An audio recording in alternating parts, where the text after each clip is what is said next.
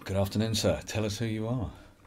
My name is Klaus Dona. I'm from Vienna and I research unexplainable artifacts since 1997. And what brings you to Megalithomania this year particularly? What news do you have to share with us?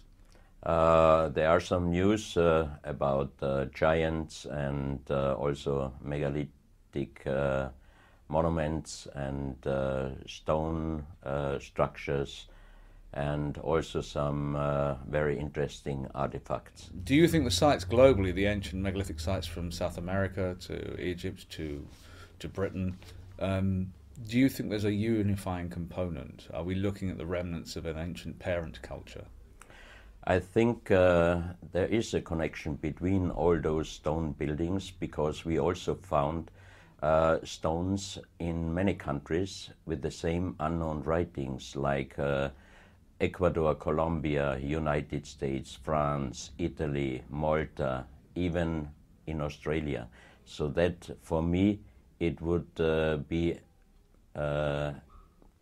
the confirmation that once in the past there existed a global civilization, or at least a global communication.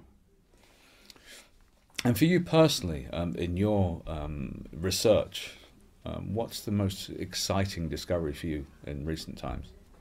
The last most exciting discovery was, together with Michael Dellinger in South Africa, the 100,000s of very big stone circles which are producing sound and energy. Interesting. And have you been able to measure this? Michael did a lot of research on the spot, and we visited some of those circles, and he explained me all the results on the spot. Very interesting. Now, a lot of your research is anomalous archaeological artifacts, but also into giants. Tell me a little bit about that. In the year 2003, I got an invitation for a meeting with 15 elders of the big tribes in United States through Wine Deloria. And the story of the 3 days meeting was giants and little people. Until this time, I didn't have really informations about giants and little people. And from that day on, more and more informations came up, and in the last years I could collect many informations and even artifacts which definitely prove that giants and little people existed in the past. And when I think there's a degree of misunderstanding about what we mean when we say giant, or perhaps what you mean when you say giant. For some people, anybody who's slightly larger than the average is a giant, but you're talking about significantly large beings, no?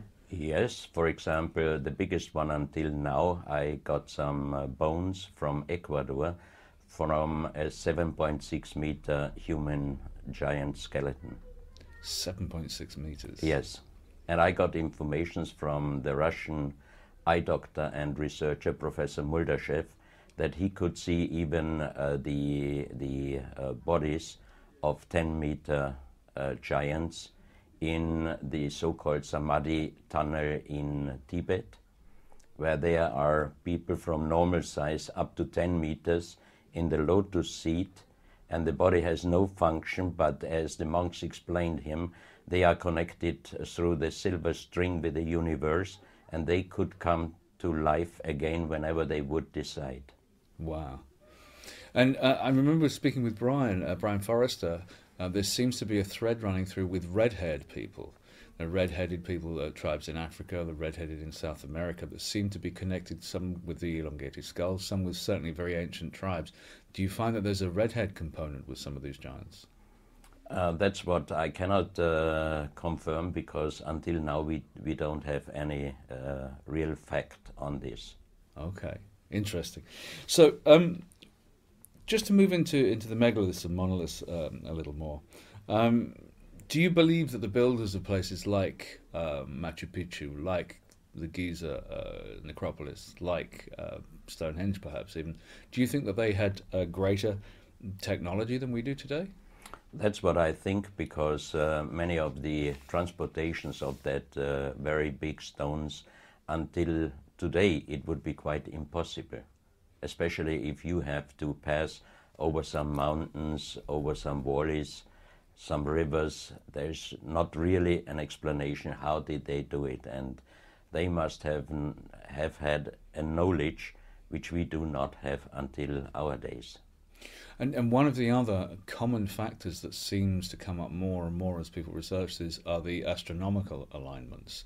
It seems that these ancient peoples who built these sites had more than a rudimentary understanding of the stars, of astronomy, and indeed of how to align. What do you make of that?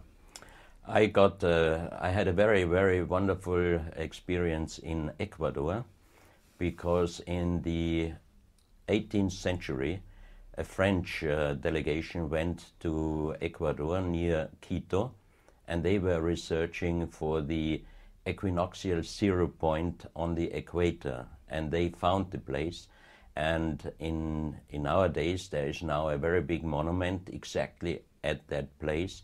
And when I visited this place with Luis Viracocha, he is the chief of the indigenous around Quito, he brought us to this place, and then he asked me, would you like to see the real zero point on the equator?